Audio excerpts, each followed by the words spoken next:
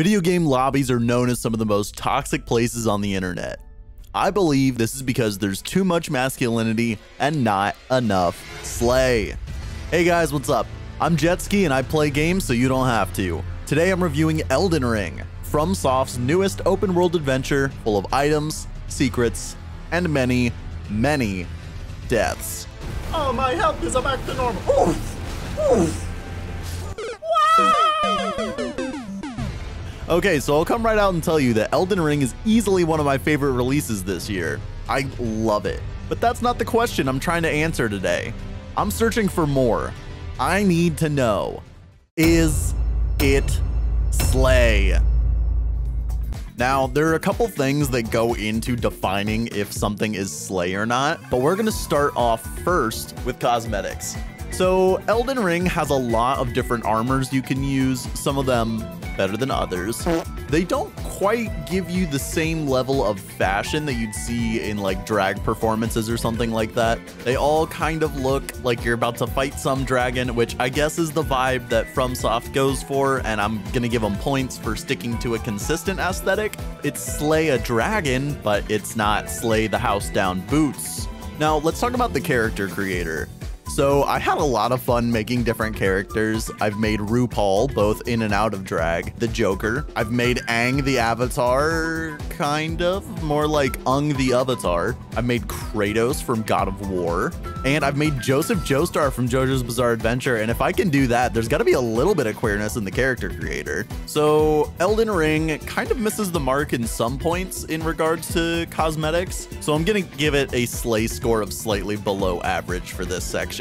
Let's talk a little bit now about some Yas pills and some Nard moments. So let's start off with the Nards first. First off, it's really hard.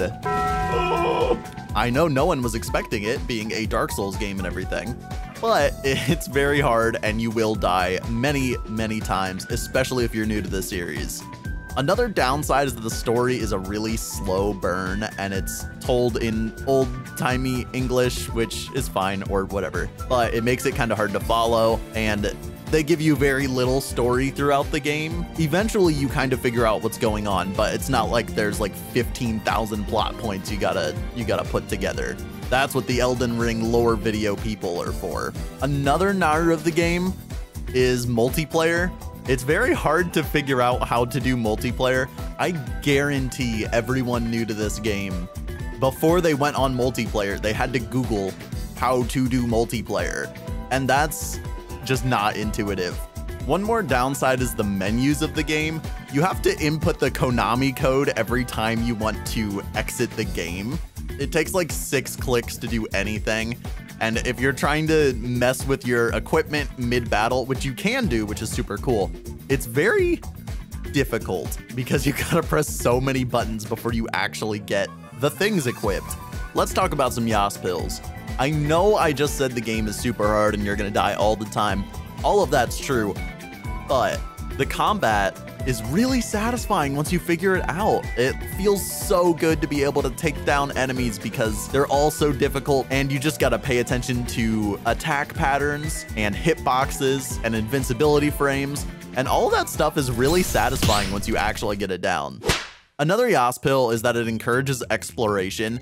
This game has a lot of secrets. Literally any area, there's gonna be some hidden path that you're gonna miss that you won't find until you look up a video called 10 Secrets You Missed in Lindell Castle. And that's cool. I like that. I like being rewarded for poking around and looking in all the little corners and stuff.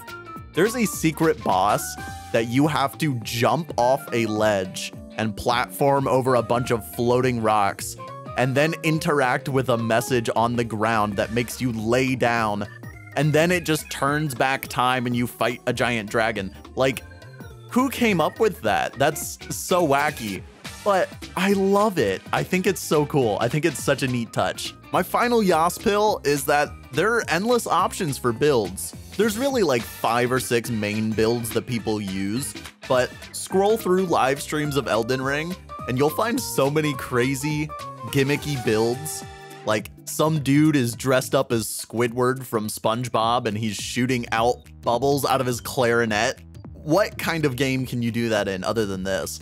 That is very much a Yas pill. It's very slay. It's very girl boss. You get it. Speaking of girl bosses, my actual final Yas pill, yes, I had a phase 2, is that the hardest boss in the entire game, the one that all the gamers are complaining about, is a girl boss. She has 2 phases, she's so slay, and she will stomp you down. She will make you rethink your life. She will make you uninstall the game. And what's more slay than that?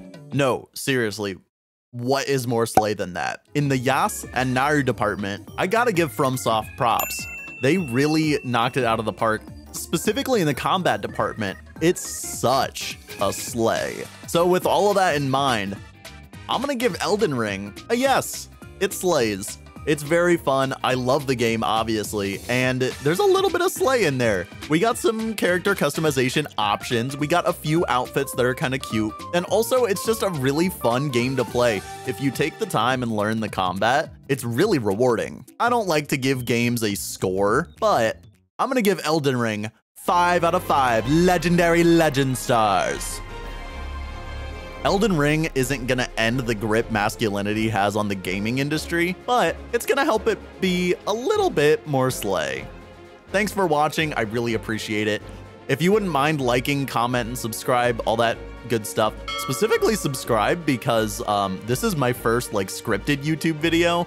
Lord knows I am not going to clog your inbox. And also check out my Twitch if you want to see stuff like this live. I stream every Monday, Wednesday, and Friday night. But thanks so much and have a wonderful rest of your day. I will see you in the comments section. Goodbye.